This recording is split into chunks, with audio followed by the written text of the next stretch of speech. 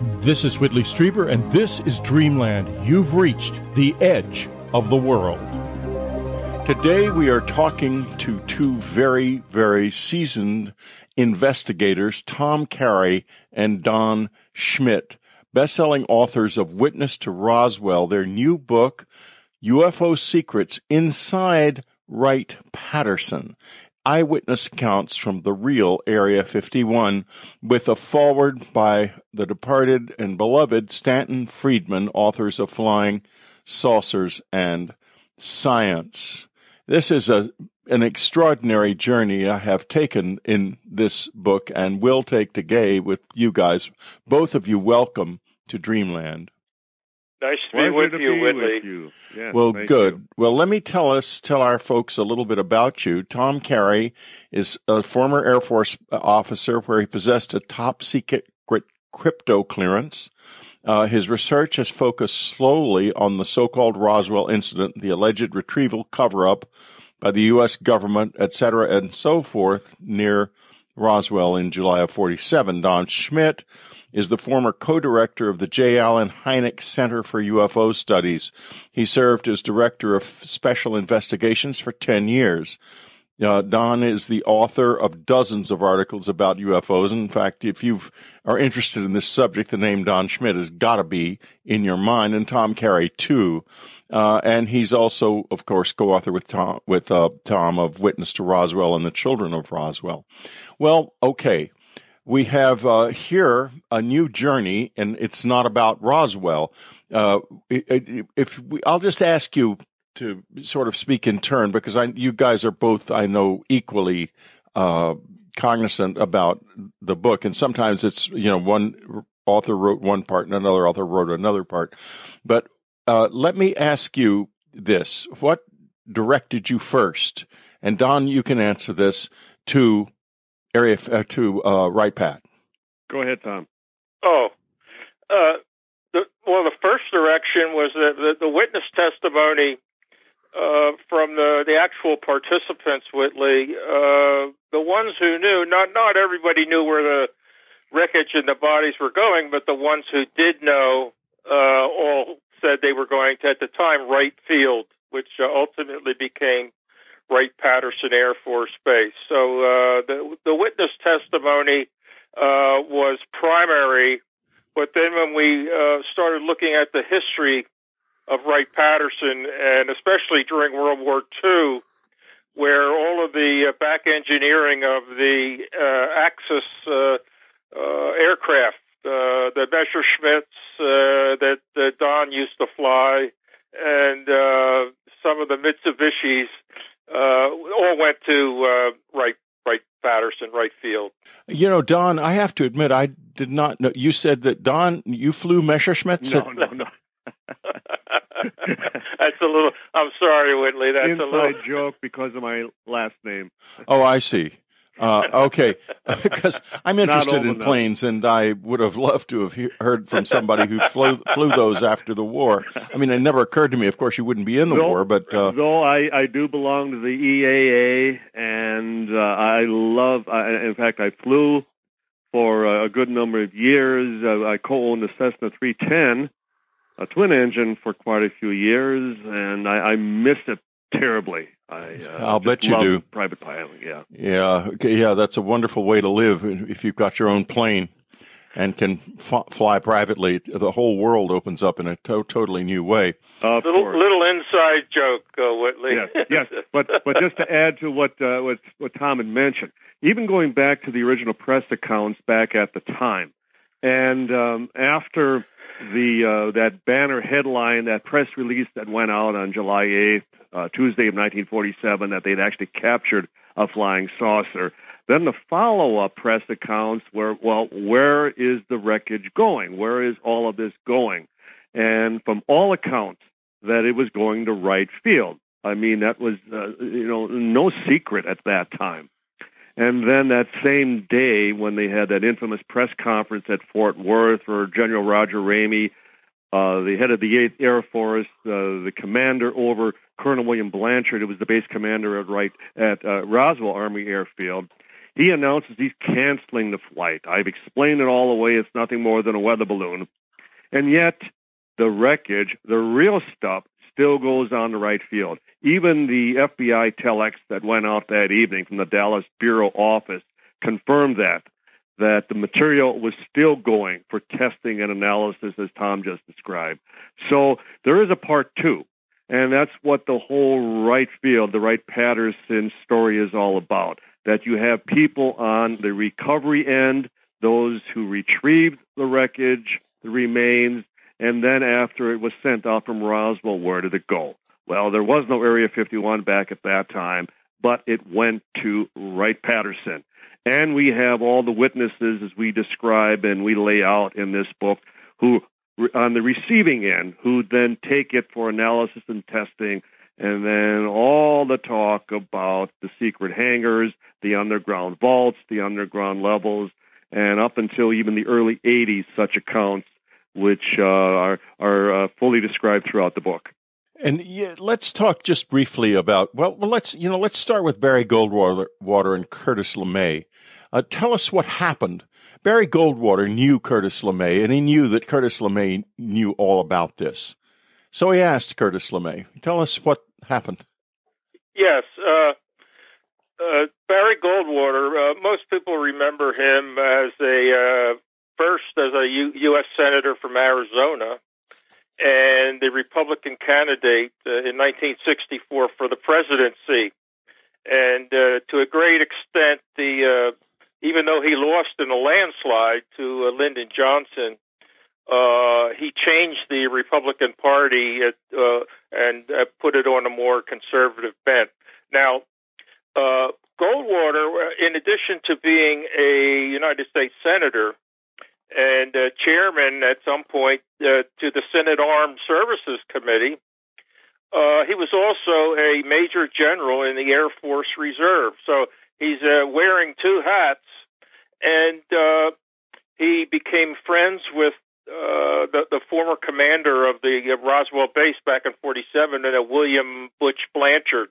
They became friends because they were both generals, and that's how Goldwater learned about Roswell. He had been what we would call a UFO buff, somebody who's interested in UFOs, dabbles, follows maybe read some of the books and that sort of stuff, which at that time would have probably been by Donald Kehoe. But in his relationship with Blanchard, he learned about the Roswell crash and where the wreckage went. And as Don said, we learned that it all went to Wright Field, Wright-Patterson. So he knows Blanchard. He's heard about Roswell, and he's also very good. He admits to being good friends with Lieutenant General Curtis LeMay, who at that time, from 1961 to 1965, LeMay was the Air Force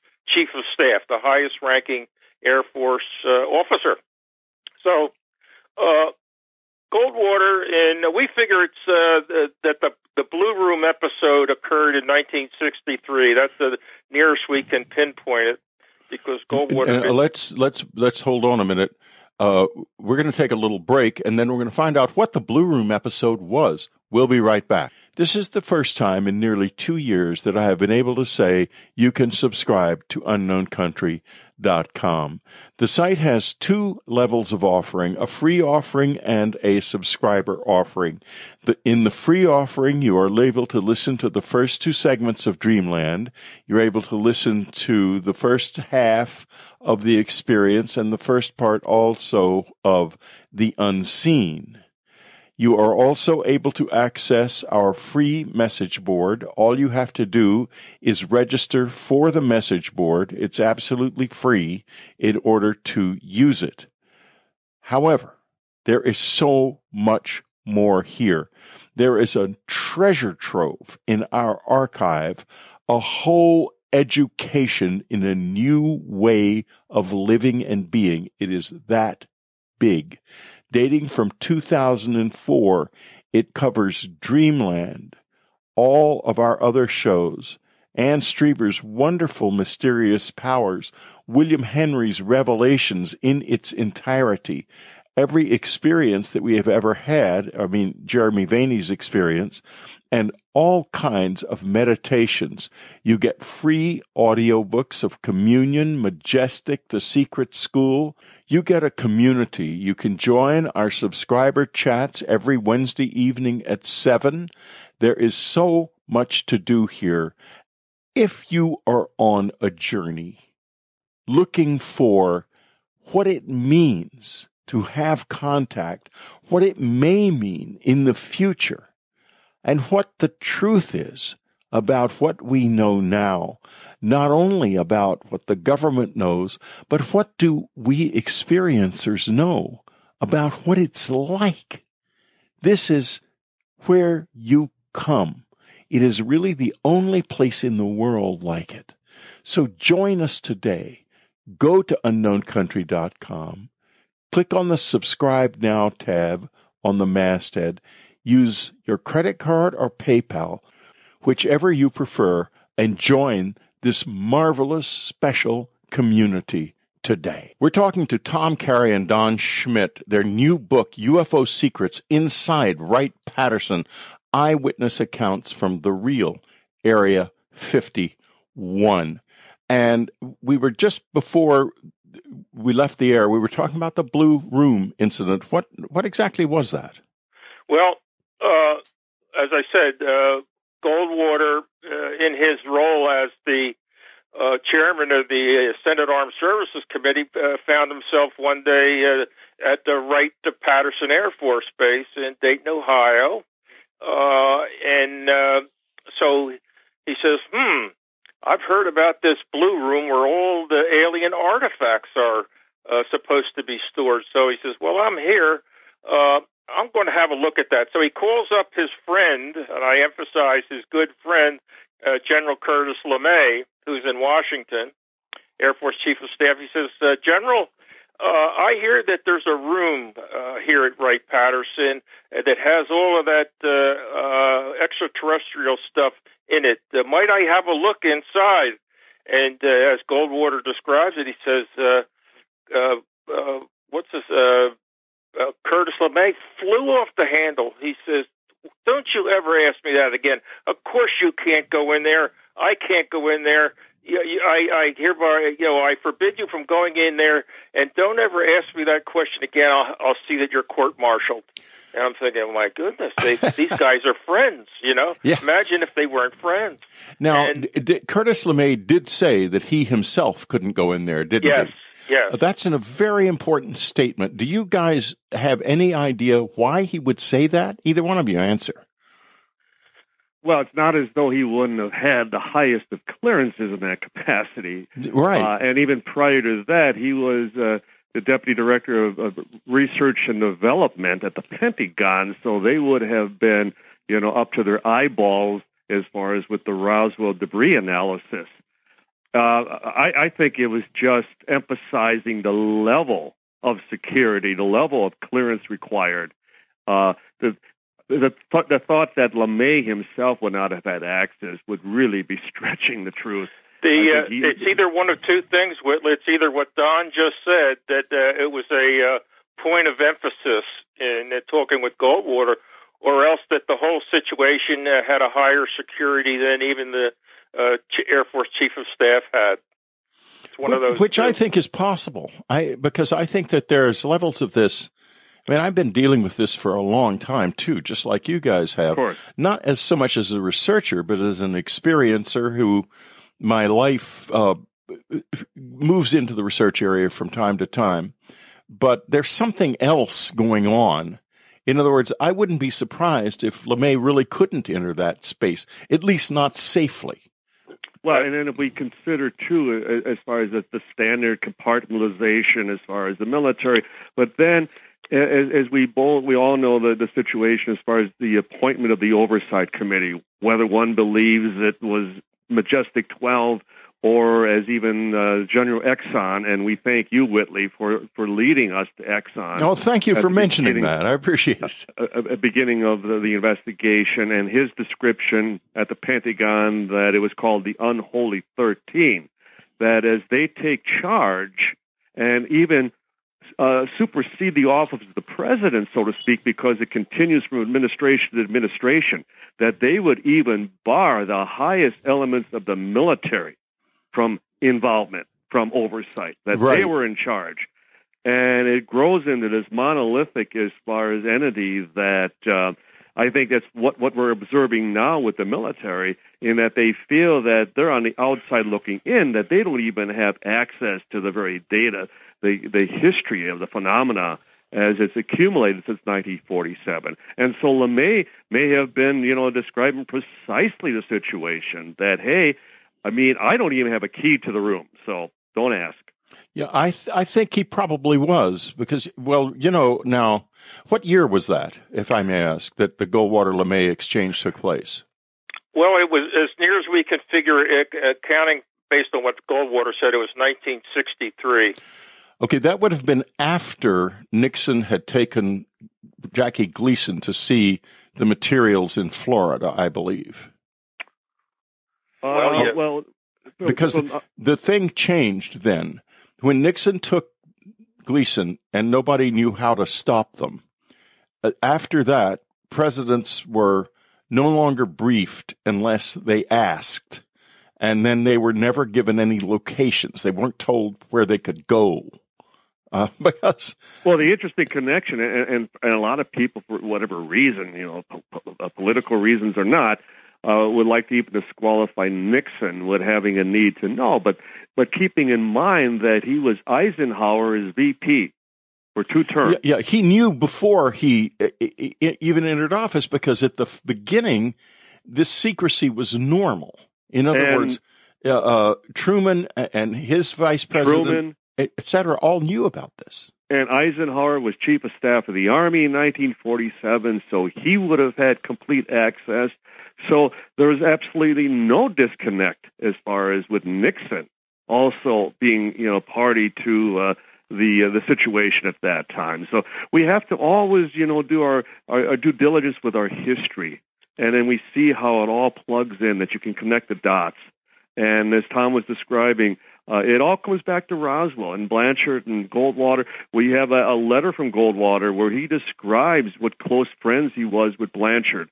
And so that's what started that entire scenario. That he wasn't telling Goldwater about a balloon fiasco back in 47. I can assure you. Well, every single thing they've come up with, even this latest one that's it's floating around, that it was really Russian children disguised as aliens. It's just, I'm fascinated by the creativity. The Air Force, it's a military organization, creativity is not part of really what they do, but they have done a wonderful job with this. They have been very creative from the beginning. The subterfuge, the smoke screen, the muddying the waters, they were doing it back at the time of the incident. You'd have had that they were recovering flying saucers all around Roswell at that time. Take your pick. But Tom and I always refer to these as the theories of the month. The one positive thing, Whitley, is that it does demonstrate that they don't accept the last official explanation from the government. That they're still always throwing as far as something new up against the wall to see if it sticks. But the whole nonsense of the Russian recovered German flying wing, and that Dr. Joseph Mengele, Dr. Death, was, experimenting with children and created some mutants to appear alien, and they crashed in the heart of New Mexico back in 1947. Again, you have to look back at history. Joseph Mengele was not captured by the Soviets. He did escape to South America, where he did live out the rest of his life. There was only one recovered German flying wing, and that's presently at the Smithsonian Museum. And the very source on that whole story has recanted and claims that he was just trying to help sell books. Yeah, so, and it just doesn't work. It really is remarkable that this has gone on. And we're going to take another very brief break here for our free Dreamlanders, and then we are going to get into a little bit about the whys of the secrecy, because the three of us, I knew General Exon, Don and Tom, I guess, both met him and talked to him. So there's really a lot to talk about. We'll be right back. Did you know that the Unknown Country newsletter is absolutely free and comes to you by email once a week? The newsletter has been published since 2000, and in all that time, not one subscriber has ever received a single piece of spam because they were on our list. But what they have received week in and week out is the very latest from UnknownCountry.com, including a Dreamland preview and all the latest news. Go to UnknownCountry.com and sign up today. You owe it to yourself, and it's free. Listen to some words from one of our longtime subscribers. As a subscriber of Dreamland for many years, it's been an incredible adventure and truly a Rosetta Stone for so many of the experiences that all of your listeners have had. Please join us. It's a fantastic ride. But I will say that certainly Dreamland does reflect something that I've always known, that man's mind mirrors a universe that mirrors man's mind. And no other place will you get this truth than on Dreamland. Come join us. Not too many shows get endorsements like that from people who have been with us for years. Join us. Join the fun. Join the adventure. Join the exploration. $4.95 a month, $39.50 a year, 6-month and 3-month subscriptions too. Go to unknowncountry.com, click on the subscribe tab on the upper right, and get aboard. You will not be sorry. It's a great experience to be part of this community. Where do you find Eben Alexander, Dean Radin, Jim Mars, Joseph Farrell, Zechariah Sitchin, William Henry, George Noory, Lawrence Gardner, Trish and Rob McGregor, Marie D. Jones, Marla Fries, Peter Lavenda, Richard Dolan, Starfire Tour, Linda Moulton Howe, and hundreds of others, all telling you their deepest secrets? In the Dreamland Archive on UnknownCountry.com. All yours for under $5 a month. Go to UnknownCountry.com and subscribe today. Hours of listening pleasure. Expect to be amazed.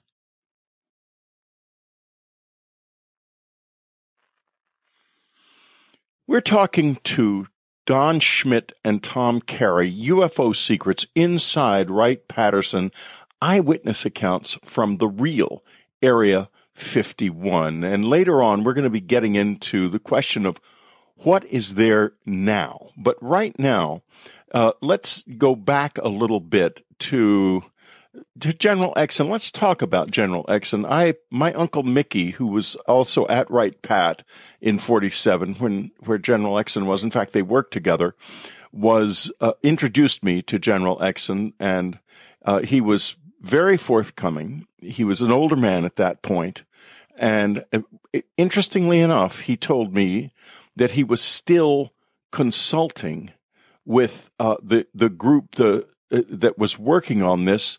And he said an interesting thing. He said, because so much of what we did was not put on paper at all for fear of exposure. And therefore he had to go back to Wright practically once a month. Even, and it must have been in 88, to consult with them and let them know what had happened during his tenure when he was commanding officer at Wright Pat and before that. What do you make of that? I never could get out of him what he was doing, but did you guys get any sense of that? No, Whitley, when we met the general, it was in his retirement community. He and his lovely wife, this is down in, what is it, Irvine? Was it Irvine, California? Riverside, California. Riverside. I always get the two mixed up. When we met the general and his wife, I was surprised at how little he would tell us. This is like in the year, 1999, 2000, somewhere in that range.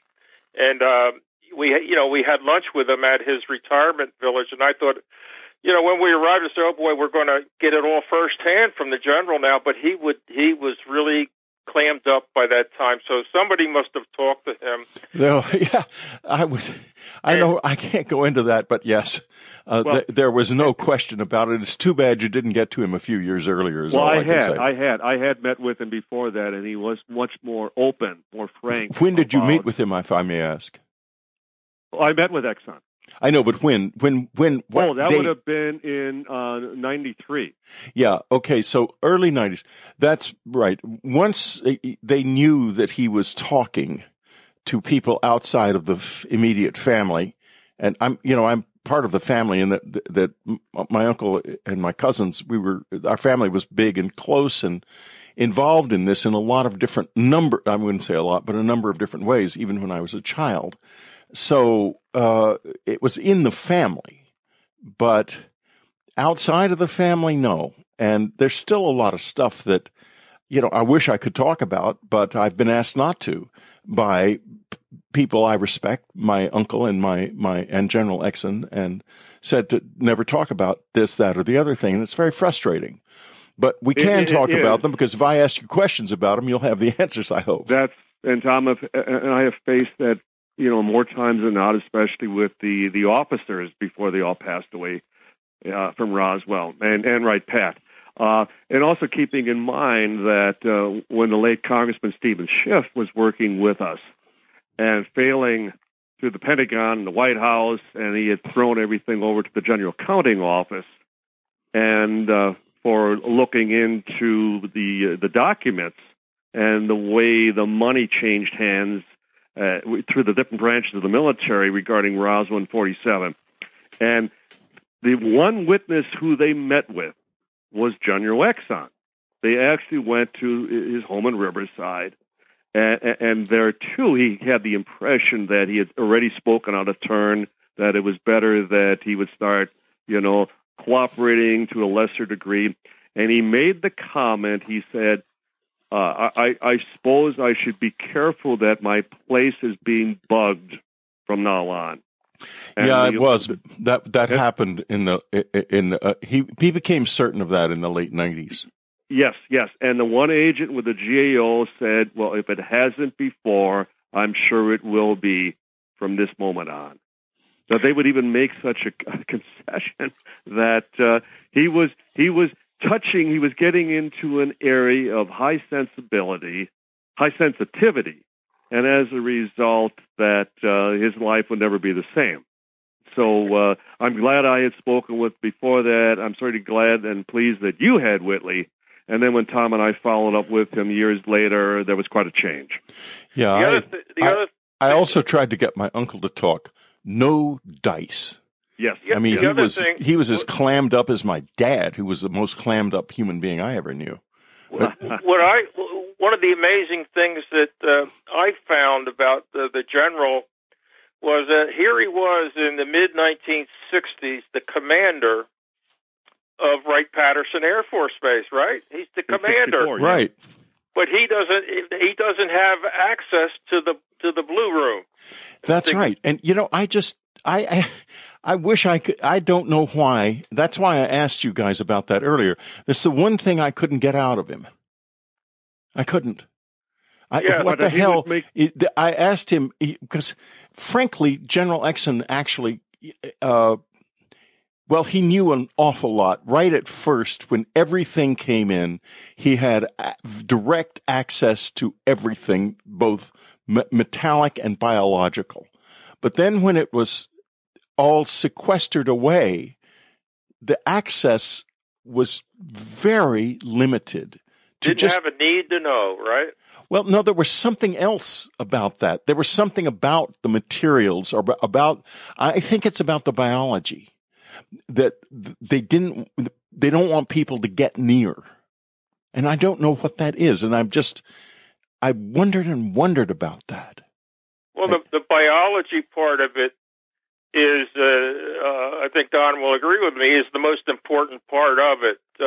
All of the explanations of the month, when they talk about the physical wreckage, you can explain away physical wreckage as, that's our top, one of our latest spy planes or fighter planes. But the little bodies with the big heads, you cannot explain away with anything earthly. You cannot explain it away.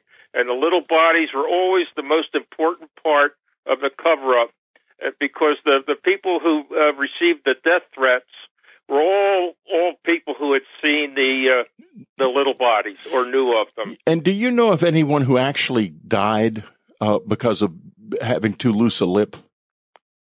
Was killed? A lot of rumors regarding that. We have heard of even a high-ranking officer's young child that was mysteriously shot. It was a drive-by shooting in Roswell. We've tried to confirm that. Disappearances. We certainly know of all the threats. Mac Brazel's son, I believe, disappeared. And children. Mac Brazel's son disappeared, right? Yes, but then he resurfaced. We did a whole chapter on that in the Children of Roswell book. Okay, I haven't interviewed you about that, and I didn't even, to be honest with you, until I saw this, I didn't realize it had even been written, and I never saw anything about it. So, but it's amazing that that we're talking about Vernon Brazel, is that he would disappear. He went away, and he never contacted his parents or family again. That is amazing. That you wouldn't contact your own family to say that he was alive. You know, he just disappeared, took another name, and committed suicide. Because I heard he was a talker. That's what we believe, and we've heard that as well. And that when he was in the Navy, which he had just finished his tour, returned back to New Mexico, and then how quickly he disappeared thereafter, as though he had spoken out of turn to a number of people. And Tom and I have heard from a number of sources stories of what the Brazel family has confided and has even shown to them through the years. And so it appears that the loose lips situation again, that if they don't eliminate you, they remove you from the picture, so to speak. Right. And it was something like that goes on. And I know that in my own family, the reason I think that my uncle was so closed-mouthed, and my dad, I know my dad was somehow involved for a very strange reason. That we lived on a street, Elizabeth Road in San Antonio. The next street over, there were a number of, I believe, paperclip scientists, but also Guy Hicks, who was who was the commanding officer when the Mantell incident took place. That is correct. And there was an FBI agent who lived across the street from us and a couple of houses down. And I am pretty sure that Dad would go over to Tuttle Road all the time at night. And Mother did not like us kids even going on it. She didn't even want us to ride our bikes on it. We would play with the Hicks kids, and we were always very gently asked what we talked about. And of course, I was an innocent little boy. We never talked about much of anything. And however, when we did talk about that, and it did happen once or twice, as I vaguely recall, I don't think I mentioned it to my dad. I think it sort of stopped in my throat.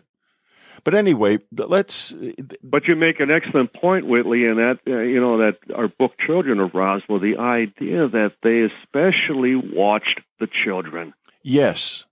To then learn if the parents, if the fathers were, obeying orders, were keeping their mouths shut, and what better sources of such, information than the very children. Right, exactly. Okay, we're going to take another break, folks, and then we're going to go even deeper. We're going to talk about somebody called June Crane, and you're not going to forget that name after you find out why. We'll be right back. Did you know that the Unknown Country newsletter is absolutely free and comes to you by email once a week? The newsletter has been published since 2000, and in all that time, not one subscriber has ever received a single piece of spam, because they were on our list. But what they have received week in and week out is the very latest from UnknownCountry.com, including a Dreamland preview and all the latest news. Go to UnknownCountry.com and sign up today. You owe it to yourself, and it's free. Subscribers, did you know that there is an organization out there for experiencers that offers a lot of free services? It's called Experiencer.org. It's the free organization originally founded by Dr. Edgar Mitchell, and it's there for you, Experiencer.org.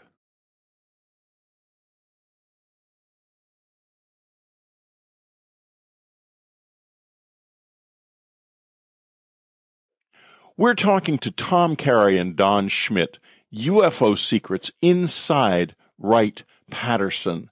Eyewitness accounts from the real Area 51. Now, I want to kind of jump ahead in the story because June Crane is so important and actually sets the scene for so much of what we will be talking about over the next hour. Now, tell us, first of all, who she was. June Crane was a former clerk typist, stenographer, who worked for 10 years at Wright, Patterson Air Force Base. And she worked in one of the locations there where a lot of the scientists who were involved in the recovery and the analysis where they worked. So she overheard a lot. And she was actually discovered by another UFO investigator named James Clarkson, who lives in Washington State. Jim was giving a talk one evening, and, after your talk, you take questions, and even after that, they come up and they speak to you, confidentially, and June Crane was one of those. I believe her maiden name was Caba, June Caba Crane. And this is like in the early 90s. I think Don and Kevin Randall met with her or talked with her around 1992 in that time frame. We had talked to her first, and at the time she would not allow us to use her name. Right. We used another name, which we recounted in our first book, UFO Press. I forget what the name was that you used. Sarah. Yeah. Sarah Holcomb, yeah. right? That's right. Yeah, right. Sarah Holcomb is the name you used. She had the story. She didn't want it used, but by 1995, 96, she's dying of cancer. She says, I'm 70 years old. What are they going to do to me? I'm near the end anyway. So she tells James Clarkson the story, but she gave him permission to use her name, and he wrote it in a book called Tell My Story. So the story is that there's several parts to it. That an officer had come by from New Mexico, and she's in there doing her job, and he throws a piece of metal on the table. He says, "What do you think that? Where do you think that came from?" And she says, "Wow, let me have a look at that." And it's a piece of what we call memory metal, or Holy Grail of Roswell, that you can wide up in your hand, and then you put it down and it unfurls itself. It's indestructible. And she says, I can't figure this out. Where did you get this? And I don't recall if he told her or someone came in the room and he had to quick put it back in his pocket. But ultimately, she found out that it came from Roswell.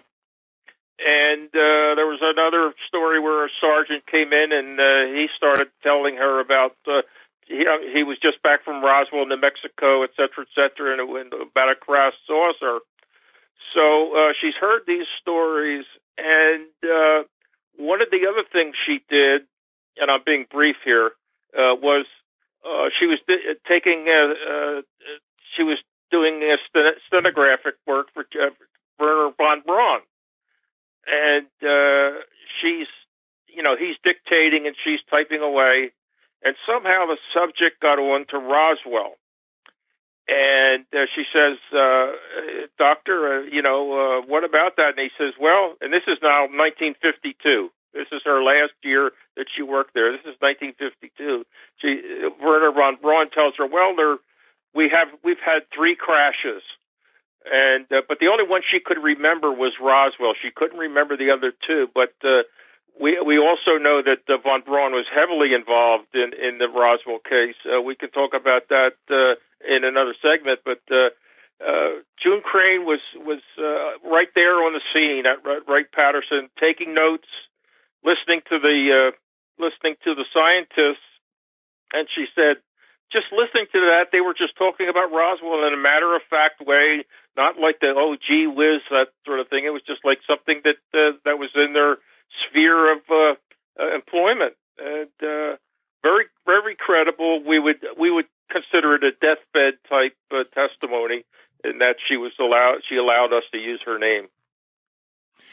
And so she basically saw the memory medal. Is there anything else there from her? Boy, my mind is she actually handled the memory medal. She heard the stories, and there was another gentleman that came by, a sergeant, that I think he said something like, I just saw the bodies. I think it was, he said, I just saw the bodies. And that was all he says, that's all I could tell you. And that's pretty much it.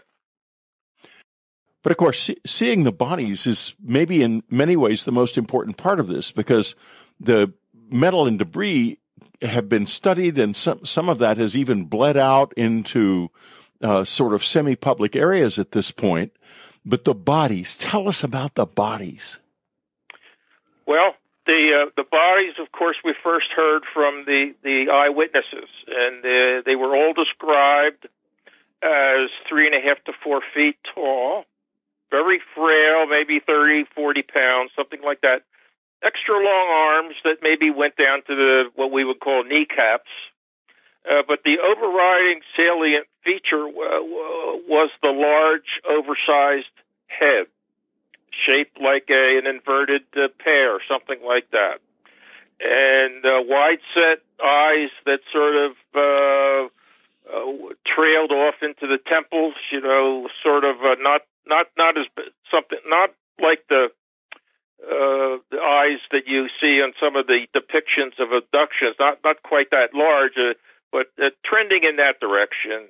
No nose, just two little holes in the front of the face where the nostrils, where the nose would be, and a small slit for a mouth, maybe an inch and a half wide, and no ears, just two little holes in the side of the head.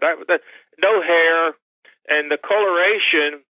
I think Don and I have always attributed the differences in coloration to the state of deterioration of the body and maybe the lighting. We've had everything from beige to pinkish to bluish, something like that. And so, just being the recipients of that information from different people, we attribute it to maybe the differences in lighting or differences in the decay of the body. So that's pretty much it. All of the descriptions about the size, shape, and things like that were all pretty much identical. Have you ever thought about why, or heard anyone talk about why they could hold their heads up, which their heads are so big and they're so thin and slight? Why why they were able to hold their heads up? Because because gravity is, you'd think that they wouldn't be able to do that. Whitley, no one has ever brought that up. But I have to you, Tom. As well, an anthropologist, Tom, I would ask that question. How is it within our air pressure, our gravity, that based on their skeletal, their lower body dimensions, that they were able to keep a head of that proportion upright? Wow, that's a new one on me. And the question there too is, though, and Whitley, you know this by your own experiences, that they still, have always been described as moving very awkwardly. No, there's nothing. I've never heard a description of an alien in any of these accounts behaving gracefully, fluently. So it's as though they are somewhat out of place here within our atmosphere. So I think we would agree to that. The musculature is not there for like a striding walk. I would assume it's like almost like a stumbling, like you're trying to move a barrel. You know how you move it from side to side as much as going forward, something like that, because the muscular just is not there. Yeah, and yet they are very, very, very strong. And I think their bodies, I think there's something that's not entirely biological about their bodies. I think that these beings are, to an extent, they're mixes of physical and, of biological and mechanical components. I think you're onto something, Whitley, and we talk about like deep space, long-term travel, the idea that as we now are experimenting more and more with bionics and incorporating as far as robotoid elements, as far as prosthetics, and now as far as certainly internal organ, the idea that it would be a combination of biological and robot, which would then enable it to be very strong and still function, and that the head basically serves as the brain. Right. And so the larger cranial, as far as dimension, which would be the focal point of the entire being, the entity. I think in our investigation, Whitley, I think Don will agree with me, we concentrated more on the overall morphology of the creatures, what they look like, rather than how did they evolve to that, and would they be able to do this or that? And we never, at least I didn't, look too much beyond that as to the overall gross morphology. Yeah, but in any case, one thing is very clear, and that is that these bodies were really, really strange. They were nothing like anything we had seen before. Have you heard anything about their biology? In other words, are they more plant or animal or anything like that? No, as far as even the late Leonard Stringfield in his studies and the interviews he conducted, and living in Cincinnati, so he was just down the road from Wright Patterson in Dayton, Ohio, and he would take the accounts of a number of doctors who supposedly were involved with autopsies at the base back in 1947 and shortly thereafter, and would describe that internally that they were very similar to us. They had the same type of internal organs, though there may have been more or less of certain bones, like ribs, for example, carpal bones within the wrists and in the feet. The lungs would have been of different sizes, as described, suggesting different pressure, different atmosphere, that type of thing. The larger eyes suggesting as far as lesser light source, that type of thing. We even had a Lejeune Foster who was supposedly brought in to just examine the spinal cords of the entities recovered at Roswell, suggesting there was a spinal cord, for example. But Tom is correct in that for us it's been mostly just collecting and historically recounting the testimony, what the witnesses are describing, not trying to read anything into what they would spell out to us, as far as almost as though like a court reporter, that we're just taking it down and then plugging in and going back to previous witnesses, because it would generate new questions based on the new information, that type of thing. But it's like, well, why did they tell you that? Why? Well, we can't help it. That's what they told us. That's what the witnesses recounted, and we put it down verbatim. So the same way. Yes, well, one of Stringfield's medical contacts described the skin as being almost reptilian. That was just one of the people who were either involved or observed the autopsy at Wright Patterson. Yeah, tiny scales. Scaly, almost like I don't know, but he didn't say scales, but you know how like the underbelly of a chameleon is. It's reptilian. It's not scaly, but something almost scaly. Well, actually, the underbelly of that you're describing, if you look at it under a microscope, there are tiny scales there. Okay, well, I haven't looked under the microscope. So you're saying then that you've got a being that seems to be partly physical or partly biological, and maybe with some mechanical components like the interior structures, like the and then the bones. And then another one that Stringfield talks about. Another doctor that they gave slightly different versions, and you're reading this and you say, oh my goodness, well which one is correct? We have another doctor that was at Wright Patterson said some of the internal structures reminded him of insects, some insectoid. So you think, oh my goodness, what? That sounds real to me because I've always thought that the internal structures being human-like, it's anything is possible, but the stories of the internal structures being quite different and the whole entity having a more insectoid kind of quality to it, like something that's been designed by and the different forms have been used in the design as needed. In other words, the skin is reptilian because this is what is most durable under the circumstances. The hard structures are metallic because that's so strong and light. And then the organs the functional organs are the most durable, and then you get down to simple functional organs like insect organs. Yes. And yet you have this huge head, which would require, in our world, an enormous amount of blood. And insect organs can't pump that much blood in the insect world that we know. It's just such an enigma, isn't it?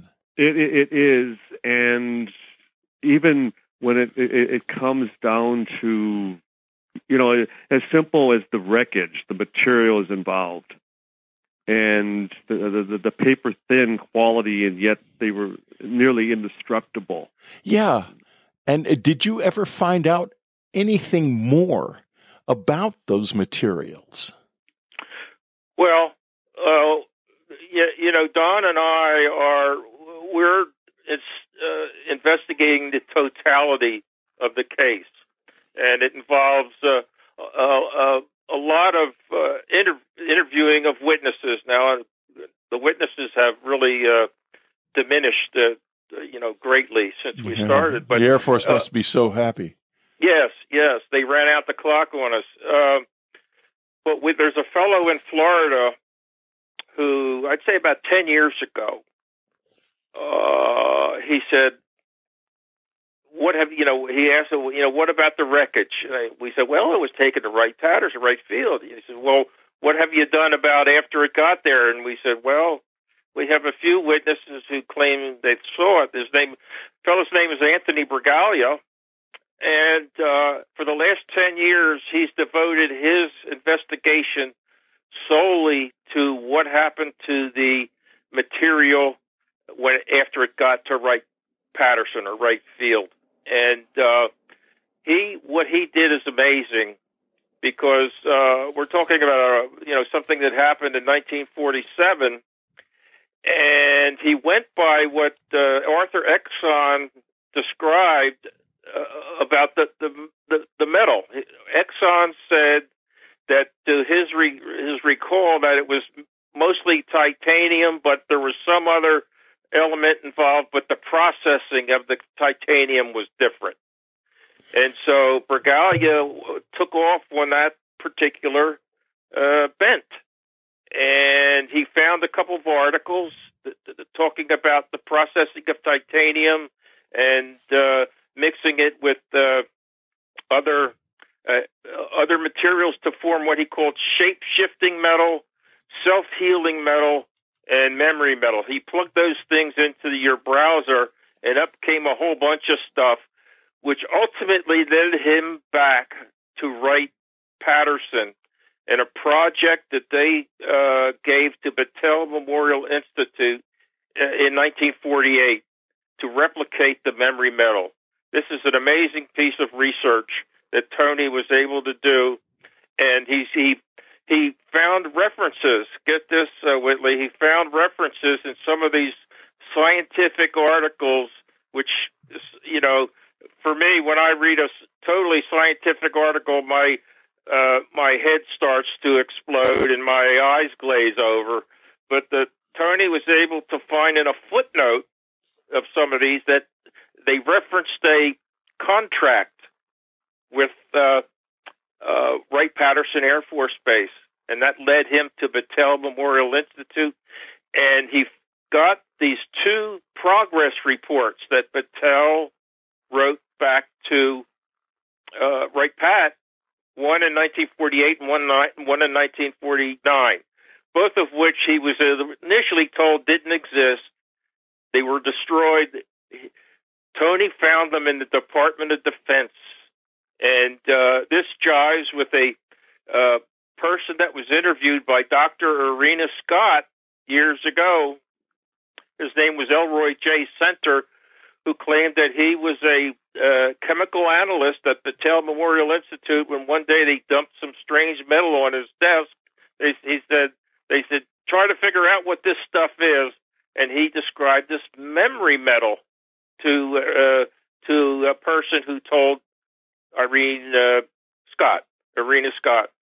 So it all comes together, and what you can do is if you go to your computer, put in the word nitinol, N-I-T-I-N-O-L, into your browser and see what comes up. That's our best attempt at replicating the so-called memory metal that was derived from the Roswell crash.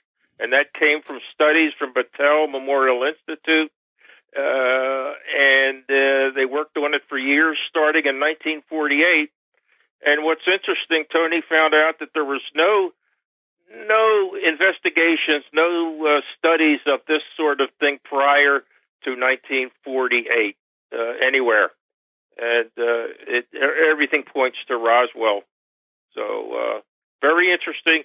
But it took one person devoting his entire search for 10 years on this one aspect of the Roswell case, which Don and I, like I said, we have the whole case, and of course, whenever we get a story about the bodies, we zero in on it, and they usually just wind up with the gross morphology and not some of the why did it develop this way, and what does that suggest to you, and that sort of thing. Like we interviewed. You talked about the German paperclip scientists. They were heavily involved as well, and we interviewed several of them. And one of them, we talked to the son of this paperclip rocket scientist. His name was Ernst Steinhoff. He was second in command of these German scientists. The von Braun was the leader. This fellow was second in command, Ernst Steinhoff. And he would never tell his sons. Although they asked him, "Dad, what was that Roswell about? You were there," and he said his answer to them was, "Those who know don't talk, and those who talk don't know." Yeah, so that I've heard that one too many times myself.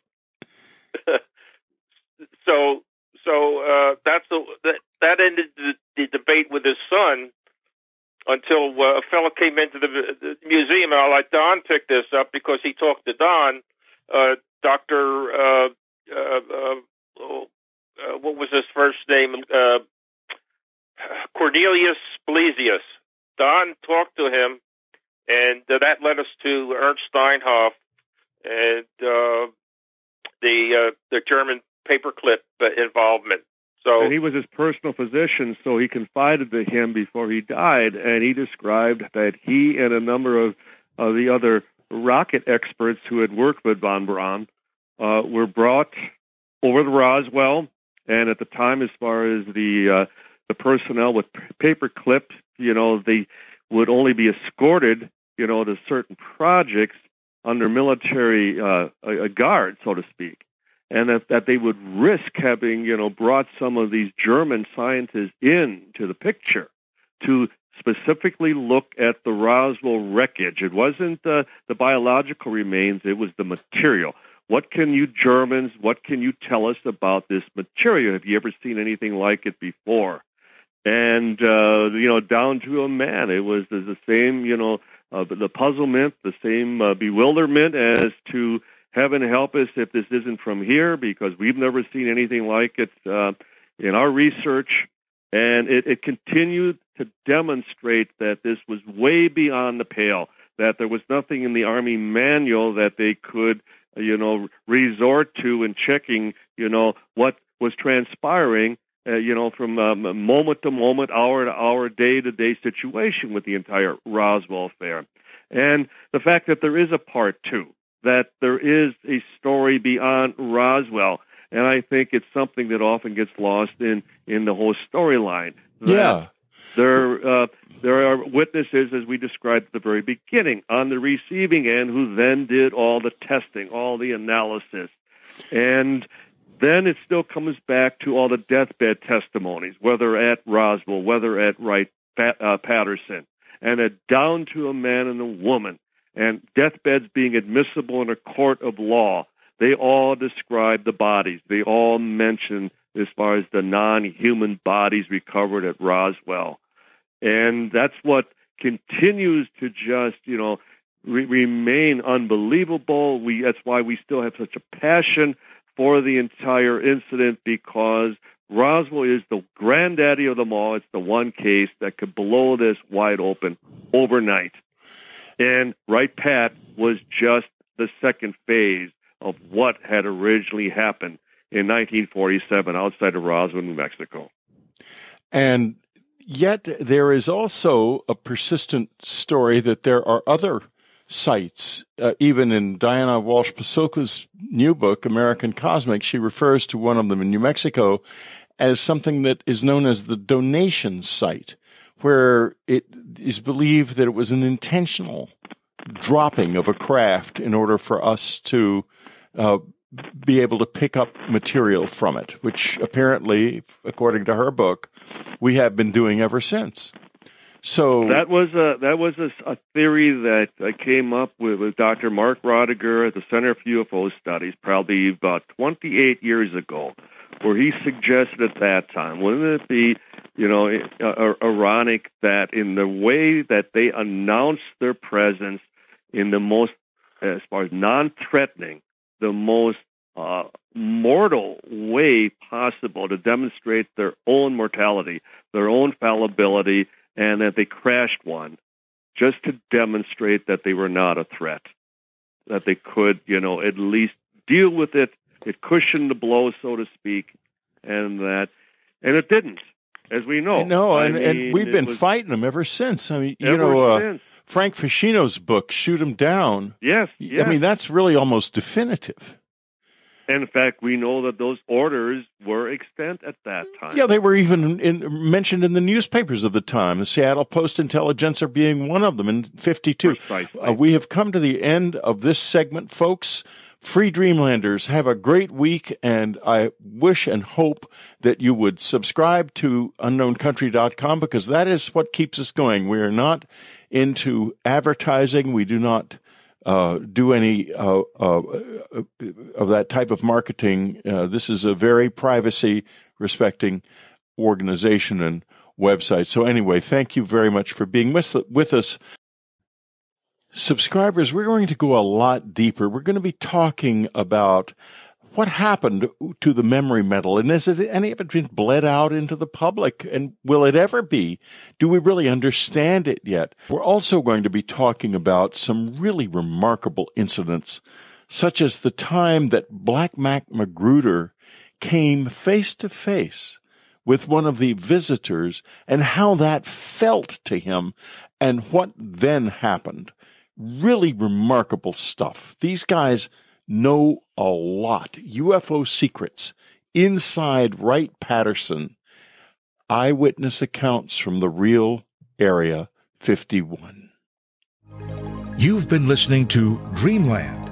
Be sure to tune in again next week. Dreamland is brought to you by unknowncountry.com and its family of subscribers. Unknown Country was founded by Ann Strieber. Our news editor is Matthew Frizzell. Our coordinator is Amy Safrankova. Whitley Strieber is your Dreamland host, and I'm your announcer, Ted Alexander. Thank you for listening.